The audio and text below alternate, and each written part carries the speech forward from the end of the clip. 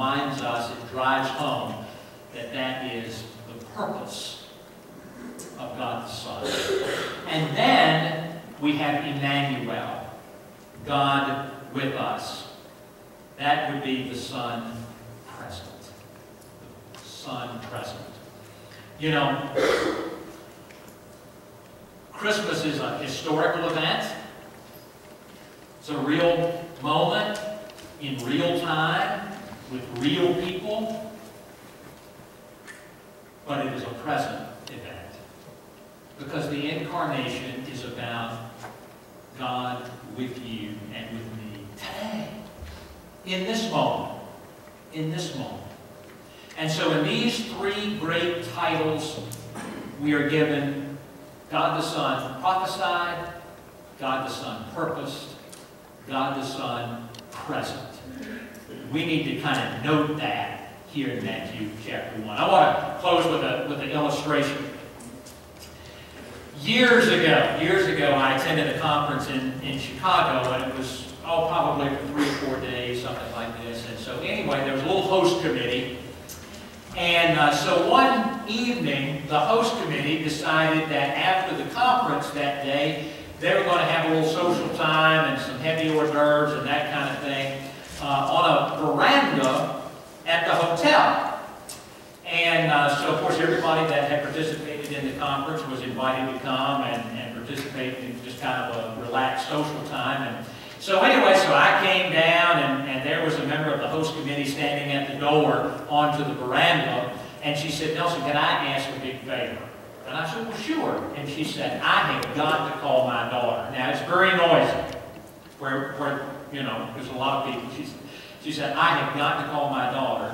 Would you stand here at the door and just monitor people as they come in, because, you know, this is a private kind of party, it's reserved space. Would you just stand here at the door and make sure that only conference people are coming out onto the veranda? I need to step down the hall, make this phone call. I'll be 3 or 4 minutes." I said, "I'd be happy to. I'd be happy to." So I took my little post there at the door, and, you know, people were coming by, and, you know, of course, it wasn't a large conference, so I kind of knew most everybody by sight, if not by name.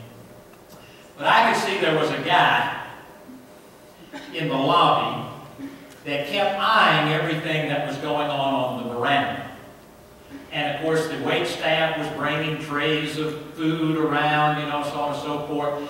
So I could tell, you know, he was working. He was working. So anyway, so he came and he approaches the door, and I said, "Can I help you?"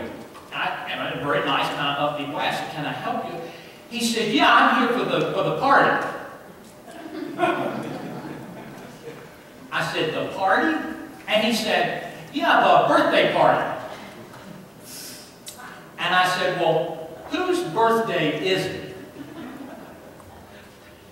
And he looked at me and he kind of grinned a little bit, turned around, and walked away. A couple minutes later, my friend comes back and she says, "Oh, I appreciate you standing at the door and whatnot." She goes, "Did everything go okay?" I said, "Oh, yeah." I said, "There was this one guy, however, who thought he was going to, you know, he was going to come in." And she goes, "Oh, I'm so sorry. I hope he didn't give you any trouble, did he?" And I said, "Nah, he just took one look at this right here." Yeah, she laughed like Karen did right there. And he got a little look at the biceps and turned to watch. So I want you to know, for about 3 minutes in my life, I was a bouncer at the Chicago Hilton. I want you to know that. And I was effective. I was effective. I tell that story because for a lot of people out there, Christmas is a party. Christmas is a party. It's great music, it's a lot of fun, it's gifts, it's travel, it's a great party. Incarnation doesn't have anything to do with their party. They really don't know what the party's about. They don't know who and what is at the center of that. And so I want you to leave here this morning knowing, just being reminded that as you go in to tomorrow, Christmas Eve, and Christmas Day on Tuesday, you're going to have fun, and it's going to be a good time. You're going to be with family and friends and all of that. Just be reminded of whose celebration it really is. Amen. Just be reminded that it's about Christ. God the Son prophesied. Just be reminded it's about Jesus. God the Son purposed. Just be reminded that it's about Emmanuel. God the Son present. Just be reminded whose party it really is, whose celebration it's all about. Let's pray together. Our Heavenly Father, we thank you this morning for Jesus Christ, Emmanuel, and for the miracle that was and is the incarnation of your coming into the world, your coming into our lives. Lord, for the takeaways we've had both today and last Sunday of a highly favored Mary and of a righteous Joseph. And for the model of obedience and responsiveness that they set before us and the roles that they played.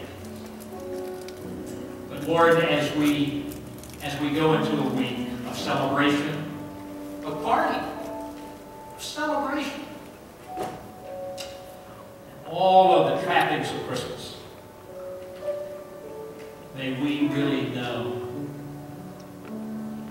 who it's for, what it means, and why we're there. So we thank you for the witness of your word this morning of Matthew chapter 1. And may that speak to us and touch us, penetrate bone and marrow, the truth and the grace of your word personified in Jesus Christ. We make this prayer in the name of Emmanuel,